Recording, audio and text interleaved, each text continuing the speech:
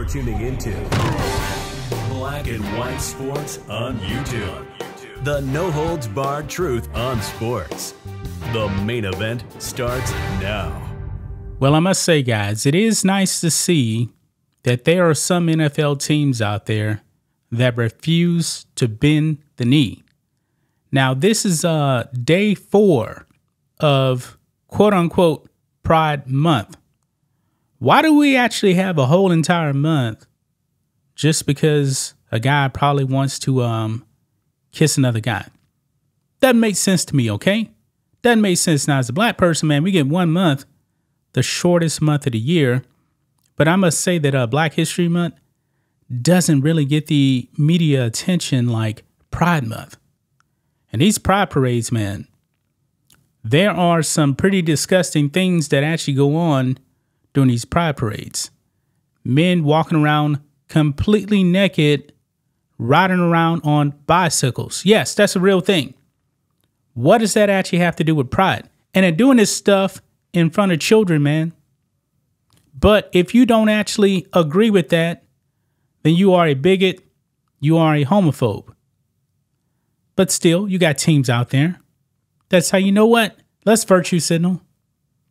Let's go ahead and virtue signal. Remember, even the NFL said that football is for everyone. Yeah, it's for everyone. Nobody was stopping anybody in the alphabet community from enjoying a football game. Nobody said you couldn't play football, you couldn't watch football. That was never the case. But the virtue signaling is real, guys. Now, you had, I believe, something like 21 NFL teams acknowledge Alphabet Mafia Month. 21. However, there's 32 NFL teams. And not every single team was on board with this. And the teams that were actually making these posts on social media like X, they were getting destroyed. I mean, the Washington Redskins changed their logo, the avatar, to the rainbow. It's like a W with rainbow letters, man. Pretty pathetic, man. These teams, man, they want a virtue signal. Now, let's get into the teams that did not do this. Now, it shouldn't be a surprise, you know, that Jerry Jones, Dallas Cowboys, nah, they're not doing that. Now, Jerry Jones, man, I don't think you're ever going to see Jerry Jones and the Cowboys do something like that. Because remember, even when it came to kneeling, man, Jerry Jones was adamant. You will not kneel. And if you do, you're done. Remember Datari Poe? He was actually cut really because he was fat and out of shape. He knelt for the national anthem. He was the only Cowboys player ever since this kneeling thing started that actually knelt. I believe it happened for like 2 games and then he was done. And no Dallas Cowboys player has knelt. Well, let's get into this, guys. Make sure you guys like this video, subscribe to the channel, become a channel member, member live stream every single Friday at 10 a.m. Central Standard Time. We appreciate the support. So here we go. Check this out. 11 NFL teams so far declined to bow to Pride Month messaging. Yeah. So what's the point, man? Football is already for everyone. That's just the way it is. If you're gay, lesbian, whatever, straight, you can actually watch the NFL. Nobody was stopping you.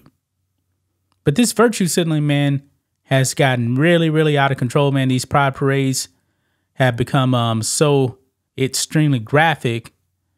I remember last year, man, I was actually wanting to make some videos, and some of the clips I couldn't show because we're talking about nudity, man.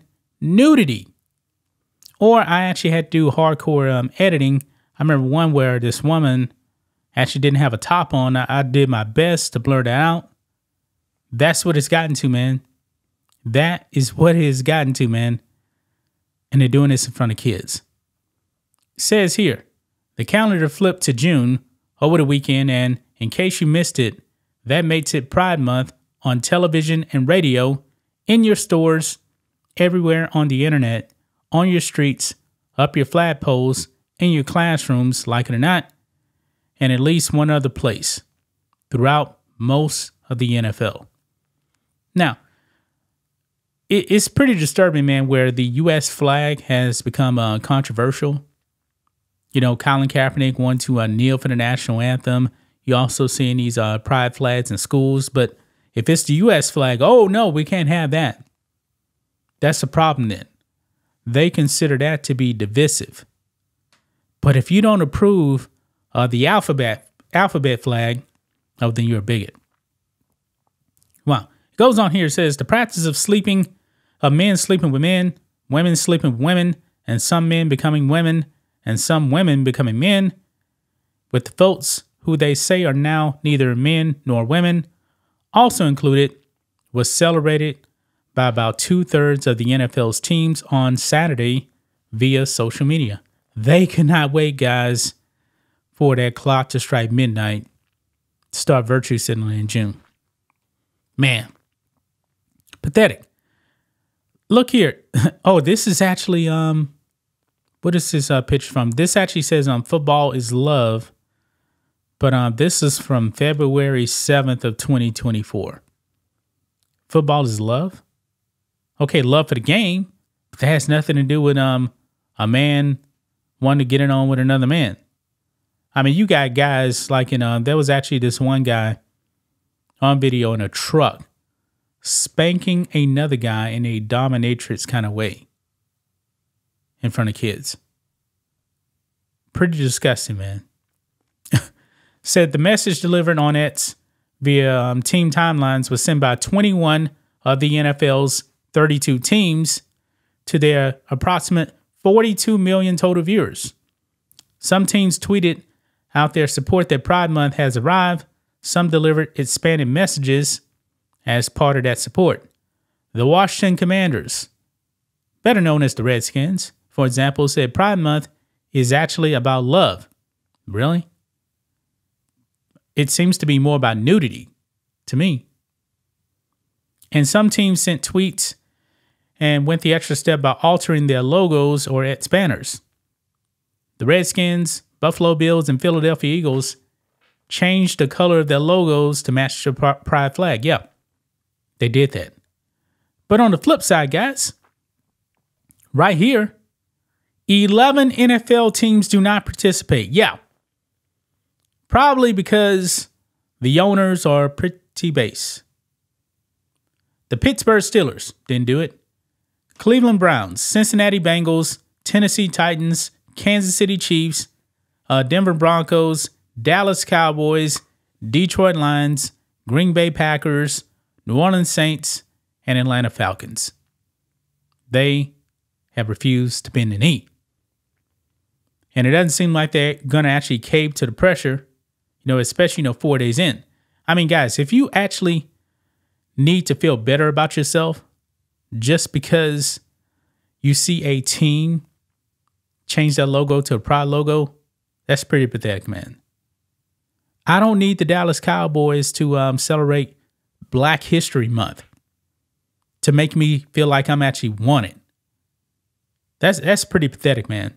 And I don't think the Cowboys have actually done that. And I'm referencing the Cowboys simply because I'm a Cowboys fan, even though we need to get things right on the field this season. But that's another story.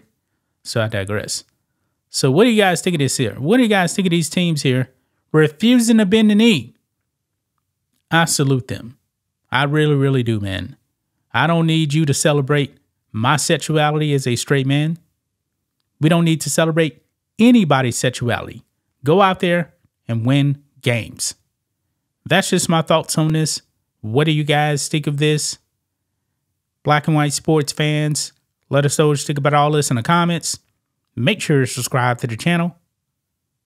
And we'll catch you next time. Thanks for watching the show. Be sure to like, comment, and subscribe. Be sure to tune in next time on Black and White Sports.